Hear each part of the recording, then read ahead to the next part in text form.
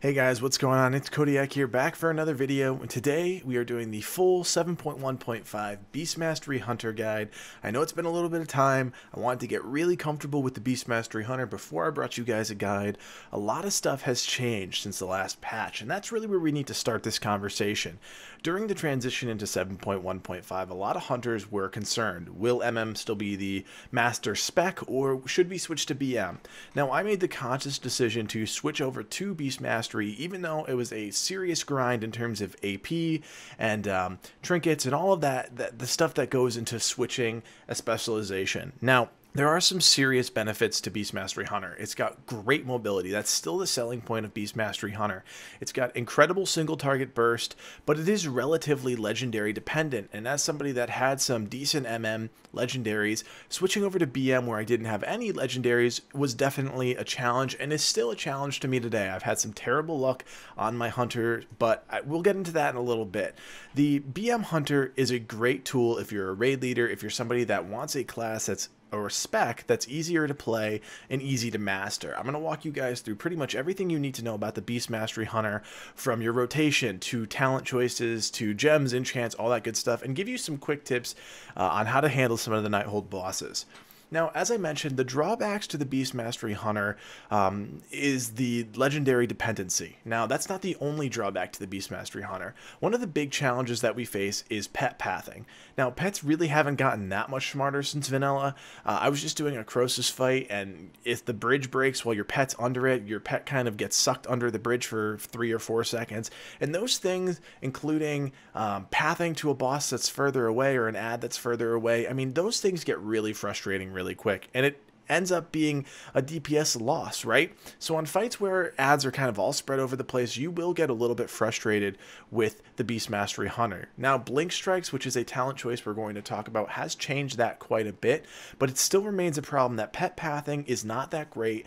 They've done some things to make it faster. The engagement time between your pet and an ad or a boss is a little bit more, it is accelerated, it's a little quicker, but it's still not perfect. And as I mentioned before, guys, it is a super reliant spec on legendaries, and particularly set bonuses. Now, you can look at all of the top BM hunters on Warcraft logs, and they do just fine stacked against MM hunters. Now, MM hunters took some time to get figured out, but they're doing really great right now. But BM hunters, with the right legendaries and the set bonuses, do a fantastic job, particularly when some of the bosses towards the later end of the Nighthold, specifically on Mythic, are really challenging, require some serious DPS.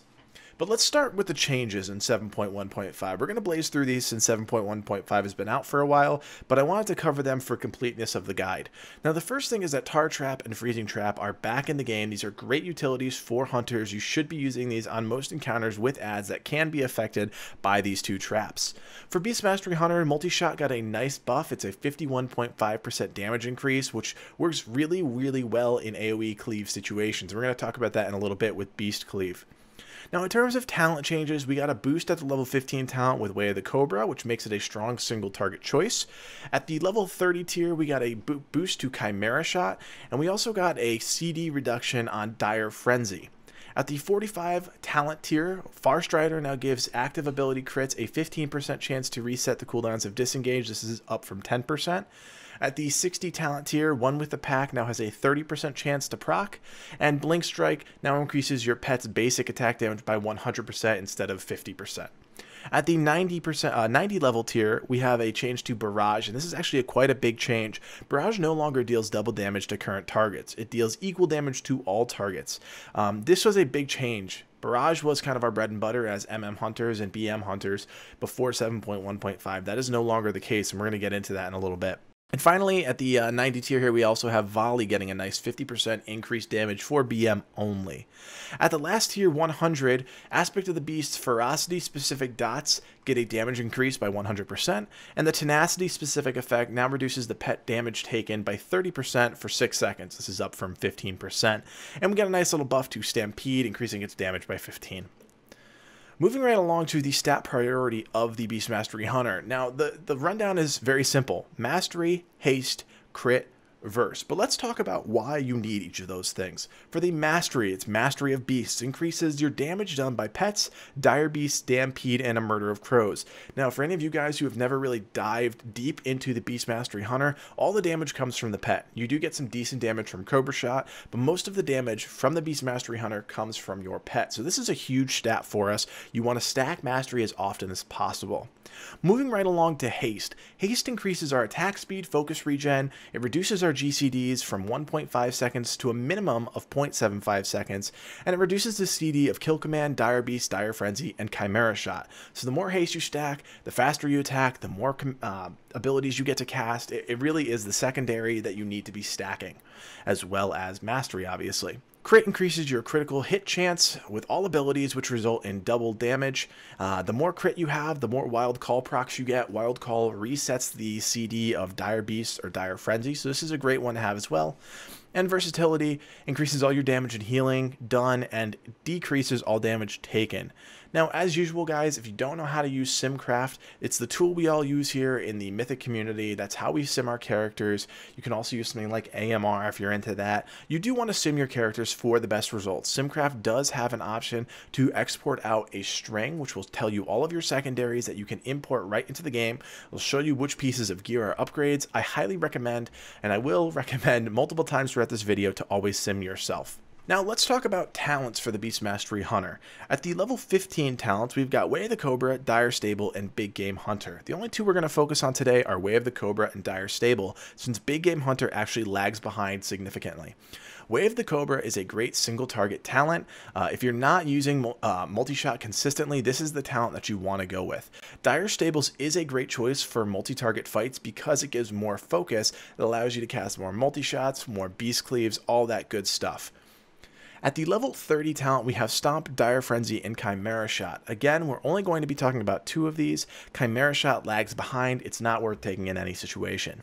Stomp causes your Dire Beast to do a high AoE damage when they are summoned. This is a great multi-target talent. I use it for 99.9% of the boss encounters in there.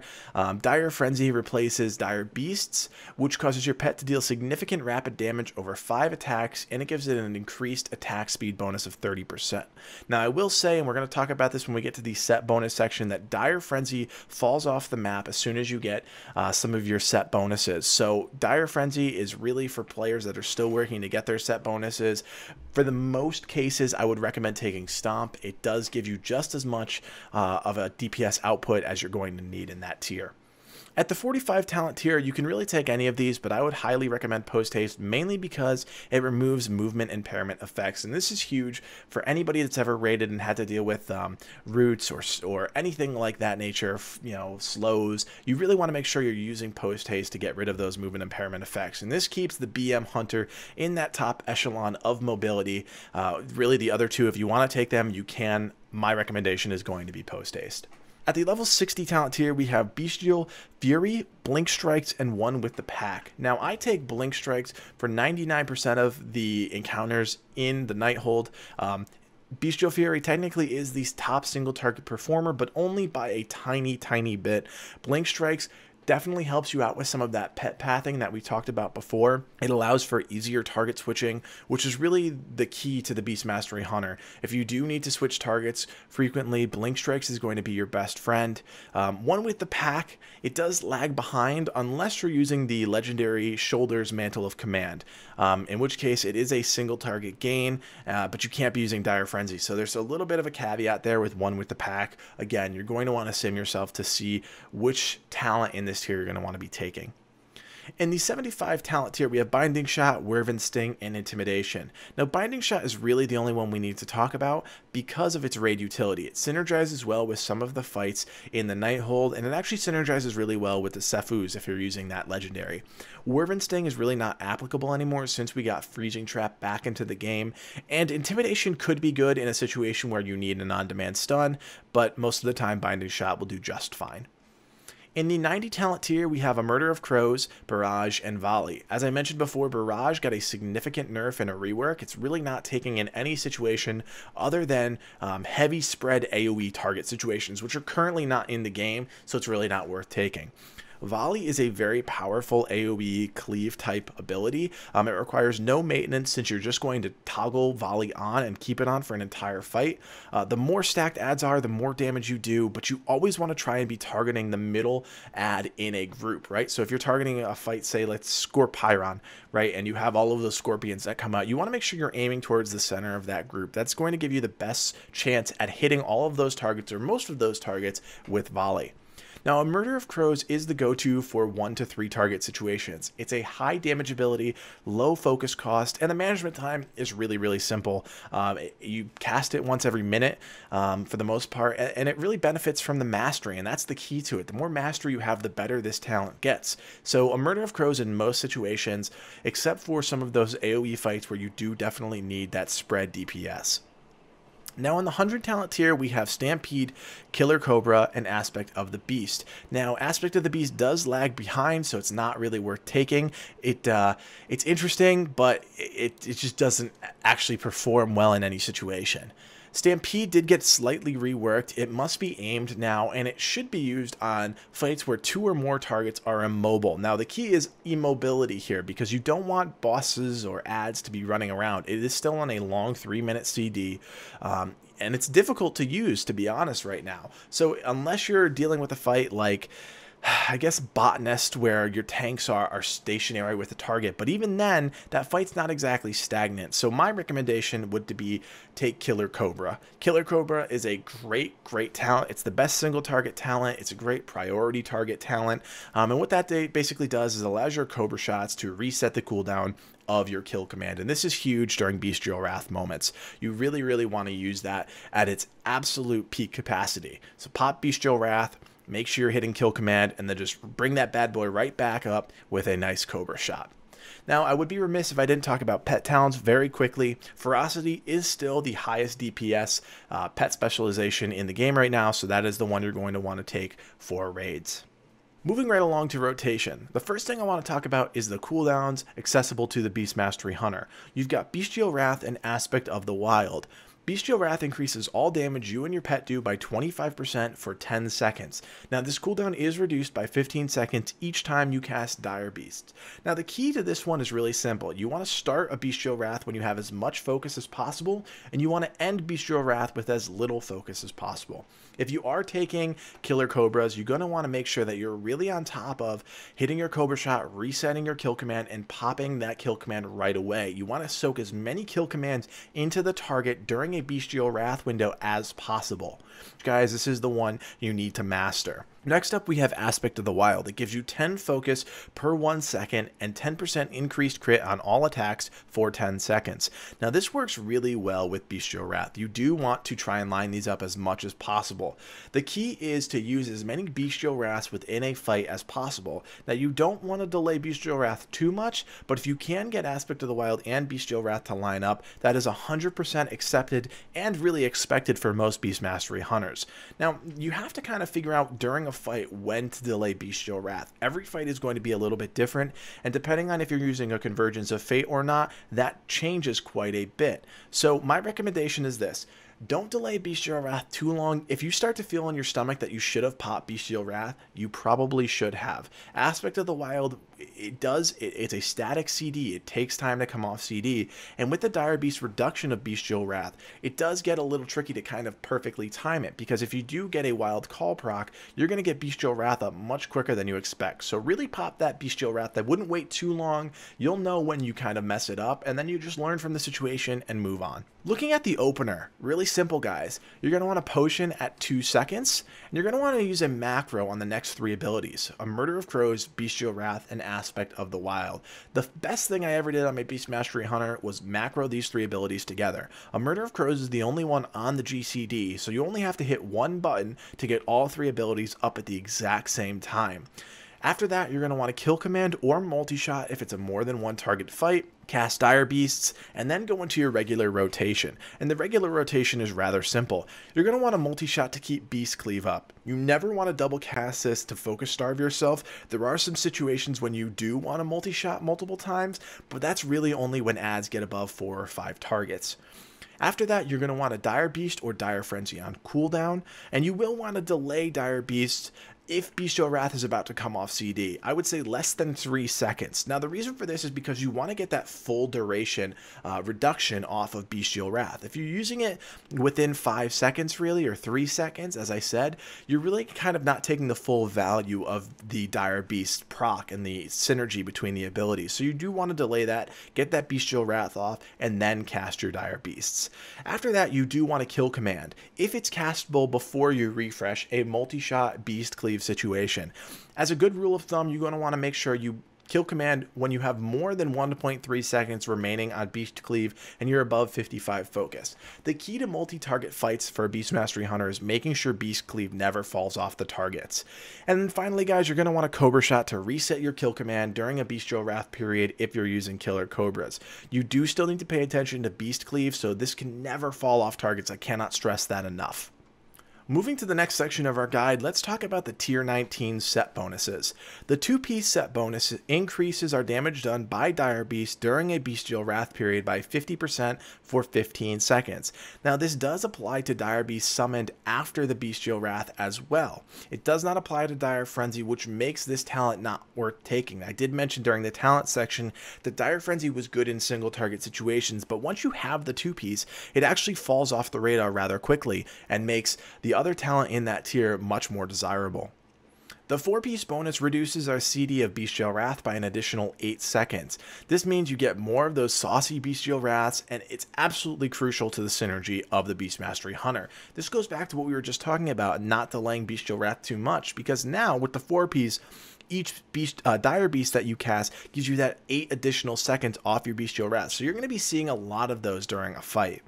The great thing is, guys, that the set bonuses do not change our gameplay at all. It may make one with the pack talent even more ideal if you're using the Mantle of Command, but again, you're going to have to sim yourself and really see how that all plays out. Moving on to gems, enchants, and consumables, I'm going to run down this list relatively quickly. For the neck enchant, you're going to want to be using the Mark of the Trained Soldier, which is your mastery buff. For a back, you're going to want to be using the agility enchant. For your rings, you're going to want to be using the mastery enchant. For your gems, you're going to want to be using one Saber Eye of agility and fill the rest of your slots with masterful shadow rubies. For your flask, you're going to want to be using the 7th demon. For your potion, you're going to want to be using prolonged power. And for your food, 2 situations here, guys. You're going to want to be using the Fish Brule Special for 1 to 3 target fights, and the Nightborn Delicacy Platter for any AoE situations. Let's talk about some legendaries now. Hunter, and specifically BM Hunter, is the most heavily dependent spec on legendaries. Now, I'm going to run down the list here. It is in order. The first one is the Mantle of Command. This gives your Dire Beast and Dire Frenzy an additional charge. More of those charges means more reduction on Bestial Wrath, which means more DPS on your targets. This is an absolutely amazing legendary. If you look at any of the top BM Hunters, they all have the Mantle of Command. This is a completely RNG get. I mean, if you guys have it, you are in great luck. You should be in great shape with the Beast Mastery Hunter. Moving right down the list to the second best legendary, the Roar of the Seven Lions. Now this causes your Bestial Wrath to reduce the focus cost of all abilities by 15%. Now this synergizes extremely well with Mantle of Command because during those Bestial Wrath periods, all of your abilities are reduced in their focus cost, and this is just absolutely huge, specifically when you're using Killer Cobras, because you're getting those Cobra shots off and kill commands all at a reduced focus cost. Now next we have the Killjaden's Burning Wish, which is the new trinket in 7.1.5. It is a shared DPS trinket among some of the other classes. It is a ton of passive stats, and if there's anything we know about this expansion is that stat sticks are king. They are great tools to have in your toolkit. The unused proc is also really saucy. It's a 1.15 minute CD. It deals heavy critical AoE damage. You do want to target the center ad in a group because it's going to give you a ton of burst AoE damage. Great legendary, great addition to the Hunter toolkit. Moving down the list, we have the Apex of Predator's Claw. Your pets gain all the passive abilities of all the pet specs and deal 5% increased damage. A really interesting legendary here. It is worth noting that Boar Speed, which is a 30% movement speed to your pet, and Greater Stamina, which increases your pet's health by 60%, do get added to your pet. So you do want to change your pet's spec to Tenacity to also gain the charge ability. Now this is going to really round out your pet, gives it a little bit more mobility, which helps with the pathing issue gives it a little bit more durability, which, you know, sometimes your pet dies, specifically on a pole. Pet aggro is still a little weird on poles, so this is a good legendary, helps round out your pet quite a bit. Next, we have the Eridune War Order, which causes your Dire Beast to reduce the CD of kill command by 3.1 seconds. Now, this is a really powerful single target legendary. 3.1 seconds off kill command is really, really strong. You are going to run into some focus issues with this legendary, specifically because the Dire Beast cooldown, although it is relatively long, it's not also relatively short. So you are going to run into some awkwardness with this one, but it is a great and really powerful single target legendary. And finally, guys, we have the Call of the Wild, which reduces the CD of all your aspects by 35%.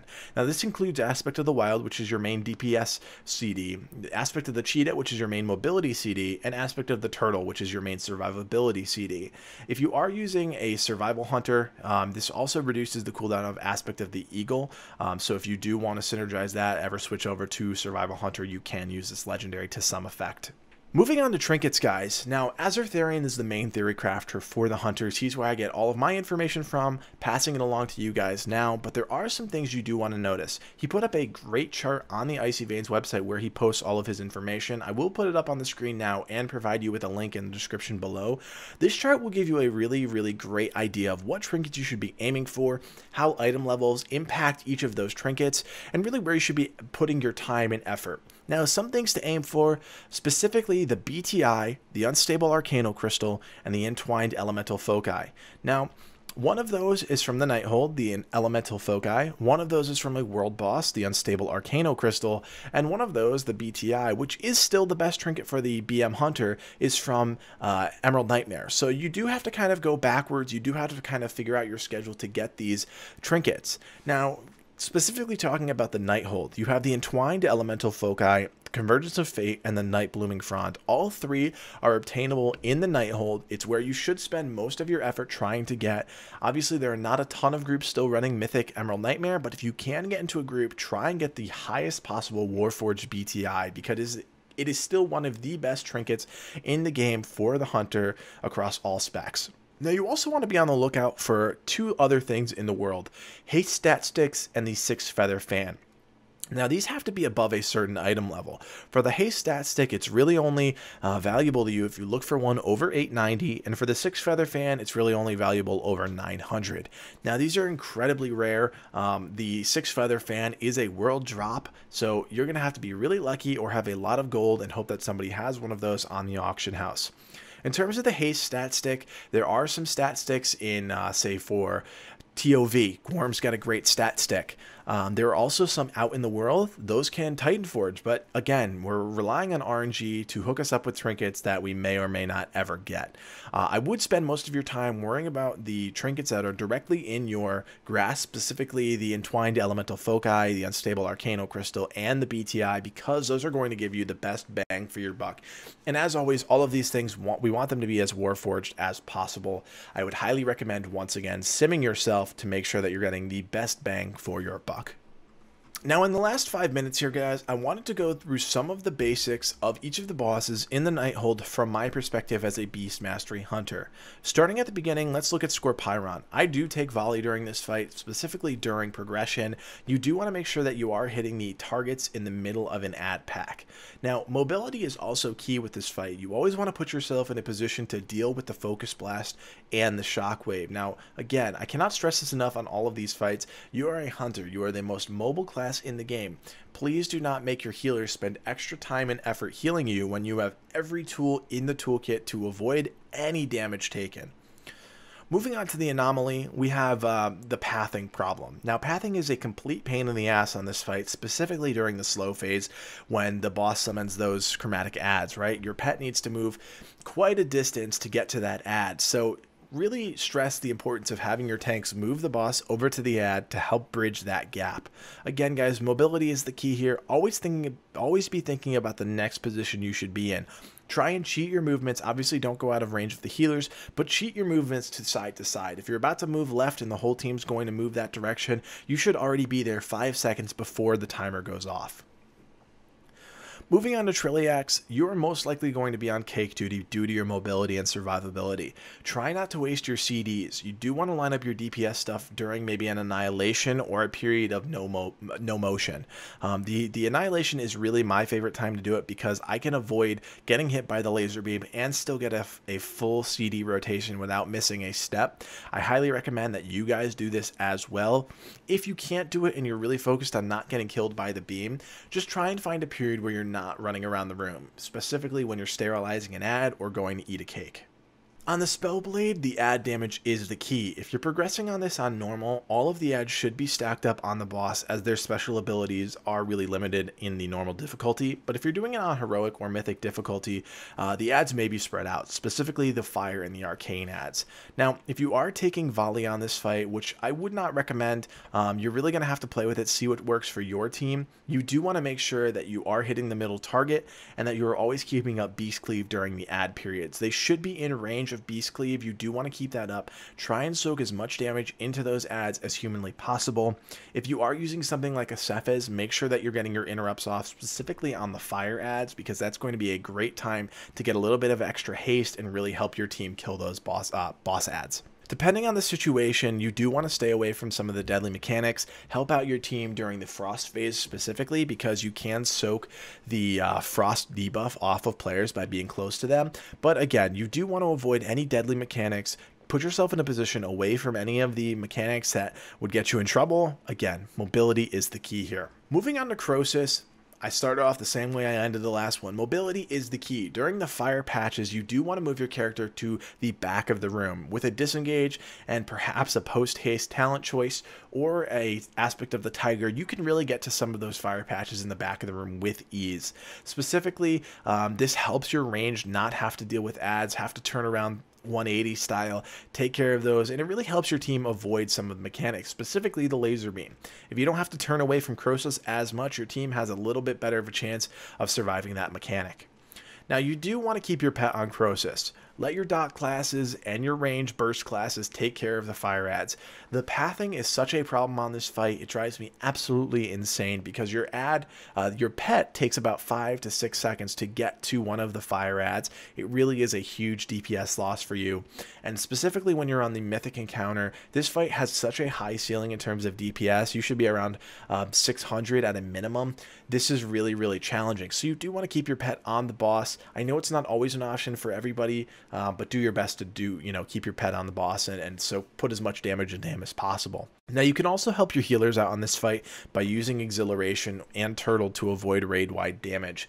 As a hunter, you do have an immunity with your aspect of the turtle, so you do want to make sure that you're using that to help the tank soak the slam. You can put yourself in the rotation, soak a slam with aspect of the turtle, and take that damage off the tank. Moving on to Tichondrius, this one's really straightforward, guys. You do want to keep an eye out for the bloods and any ads that may pop up during the fight. Multi-shot those, keep Beast Cleave on the target, and make sure you're targeting the centralmost ad.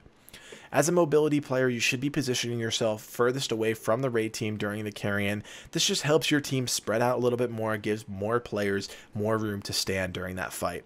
And for the love of God, make sure you get the damage buff during the bat phase. There's no reason for a hunter to ever miss out on that because of their mobility. On Star Augur here, guys, in phase 1, the most simple thing to do when you get the icy debuff is to just disengage away from the group. Rotate your character, disengage out, wait for the debuff to go off, and then rejoin your group. And during phase 2, you are also going to want to position yourself away from the team. Now, again, the mobility is king here. You don't have to stop your rotation to deal with the fell pools that spawn under your character. So just move to a nice clear spot, try and overlap the pools the best you can, and just stay towards the edge of the room. There's no reason for you to ever move in unless the fell patches become a problem. You should create those pools right next to each other. It shouldn't impact your rotation or other players at all. And finally, in phase 3, you are going to want to make sure you are lining up your CDs during the lust when you kill the ad. That is a crucial part of the fight. A lot of guilds struggle on that, so please, if you have to delay your CDs, do it just to make sure you have that high burst damage. Now, the Botanist is a Beast Cleave fight. You do want to make sure you're maintaining your Beast Cleave during phase 2 and phase 3 when multiple boss ads are out at the same time. The parasite mechanic that often causes pathing issues for your pet can be a problem, so throw down a binding shot, a tar trap, beast cleave if your pet is close enough to it, and really let your DPS handle that one. You're doing enough by binding shot and tar trapping. Now you can concussive shot to slow them down if they are targeting you or somebody else and they're taking a little bit longer to kill, but again, pet pathing can be an issue here, so just play that one by ear. You are going to want to use your mobility to avoid any of the mechanics. Just make sure you're not going out of range of the healers. This can be a big problem, specifically with the Beast Mastery Hunter. A disengage and that extra speed can sometimes push you out of range of healers, and this can be really frustrating for them. At 50%, when all 3 boss ads are up, you are going to want to have your cooldowns available that's most likely going to be your lust period. Now, this is only on normal and heroic, as the mythic fight is significantly different, but you do want to make sure that your CDs are ready to go, pump some serious AoE damage into the bosses with multi-shot, beast cleave, and all of your cooldowns. And then also in phase 3, if you do want to help your raid team out, you can use Aspect of the Turtle to soak the spores on the ground. This reduces a lot of the raid-wide damage, avoids players from accidentally running over the spores, and is just a general help to your team. Now, Elisand is probably one of my least favorite fights as a Beast Mastery Hunter. Because we're moving all over the room and ads kind of get spread out sometimes, the pet pathing can be an issue.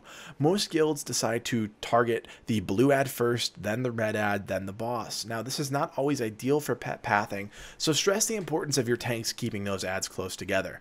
Now, Beast Cleave, when it is possible, tanks should be dragging the targets close enough together. If they're not, I would kindly suggest that you would ask your team to do that, because there really is no reason for them to be spread apart. Use your mobility in phase 2 to help with the aphotic orbs.